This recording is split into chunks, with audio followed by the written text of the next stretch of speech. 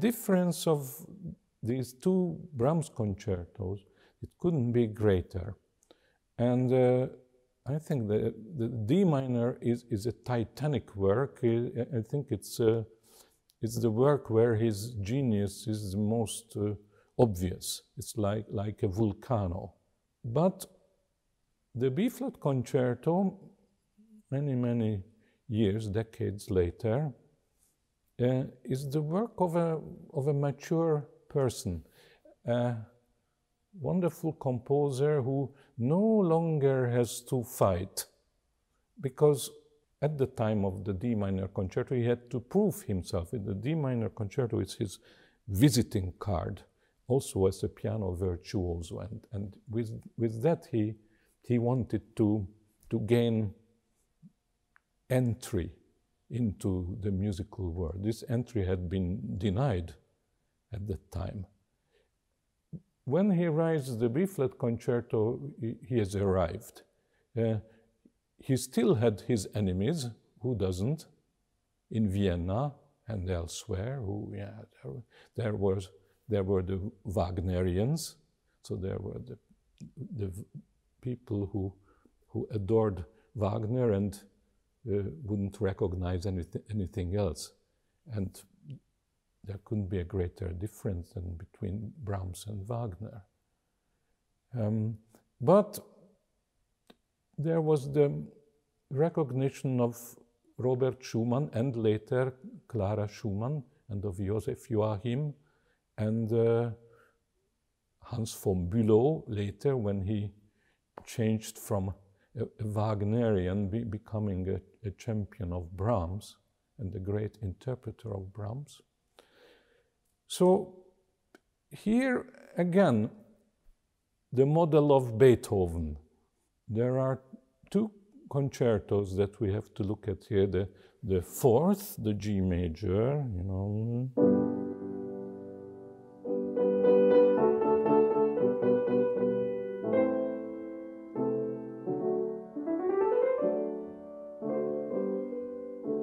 Yeah?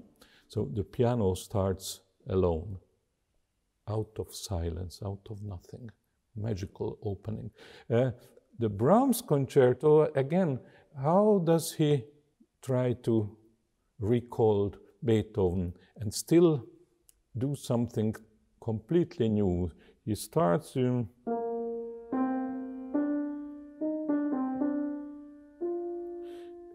But it's not played by the piano, it's played by the horn.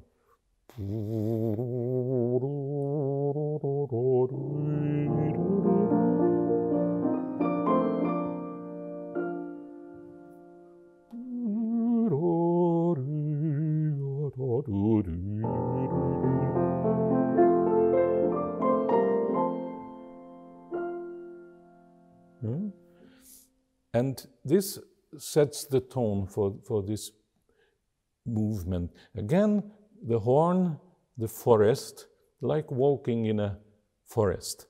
And then let's recall Beethoven's so-called Emperor Concerto, which the orchestra starts with a big E-flat major chord.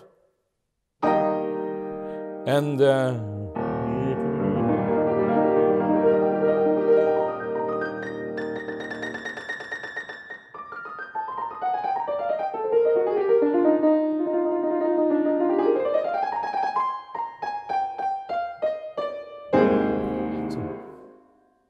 Beethoven is revolutionary here, because usually a cadenza is at the end of the first movement. And in Beethoven's Emperor Concerto, the cadenza is right at the very beginning, in the second bar. And so Brahms combines this, you know, beginning with the solo instrument from the fourth concerto and putting the cadenza at the beginning of the movement. So these are these two features. Otherwise, the second B-flat major concerto is a very classical concerto in sonata form, very strict sonata form, following the Mozartian and the Beethovenian principle. But there is again a big difference, because up to here, all piano concertos were usually in 3 movements. Sonata form, slow movement, and the final rondo. And here Brahms breaks with this tradition and makes a 4-movement concerto. The second movement is a symphonic scherzo.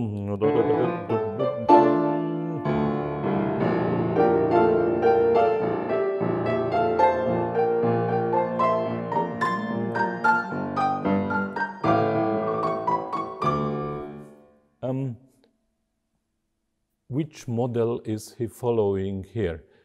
And this is harder to guess. The model is Chopin. Chopin wrote 4 scherzi, and they are all in 4-bar periods, always 4 bars, 4 bars, 4 bars.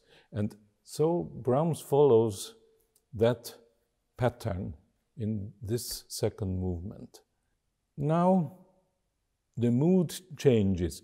If I can say that the first 2 movements of this concerto are symphonic and very orchestral. So the piano is like a main protagonist, but integrated into the orchestral structure.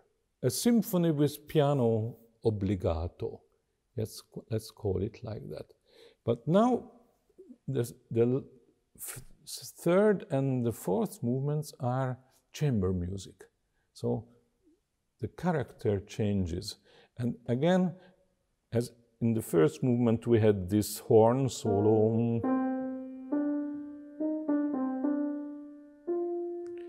Now we have a cello solo.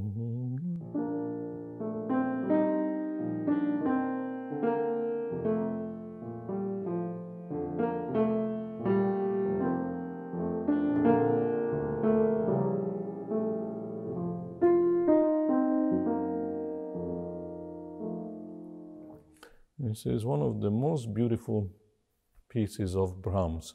The cello in a solo position, but accompanied by the other strings, muted, very far away, and also certain wind instruments, the oboe, the bassoon, complementing this cello. And later, when the piano enters,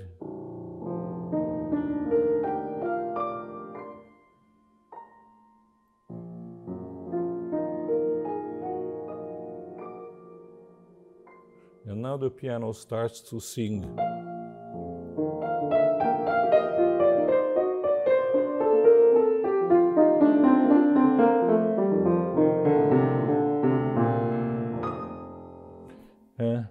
And it becomes a wonderful dialogue between the piano and the cello.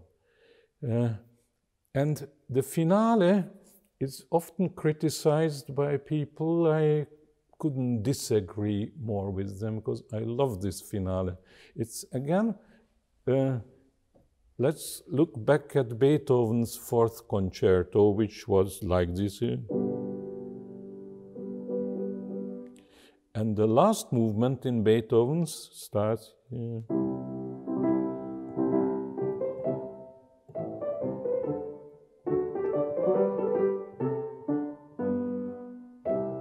So the concerto is in G major, and it starts in the wrong key, on the subdominant. And so Brahms's concerto is, and the last movement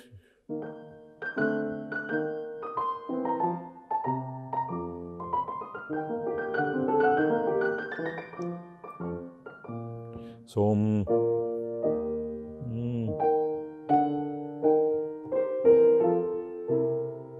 also starts on the subdominant.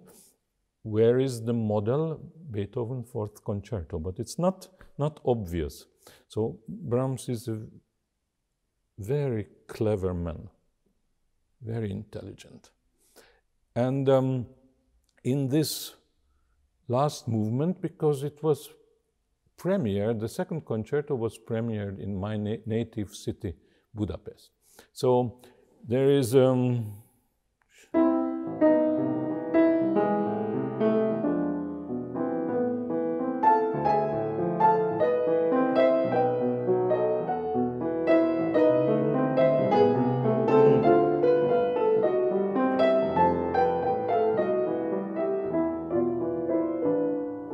this is incredibly Hungarian.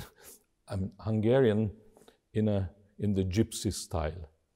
When Brahms went to Budapest with Reményi or with Joachim, then they would go to a restaurant, and then the gypsy band would come to their table and would play a song, something similar to this. So it has this Hungarian flavor.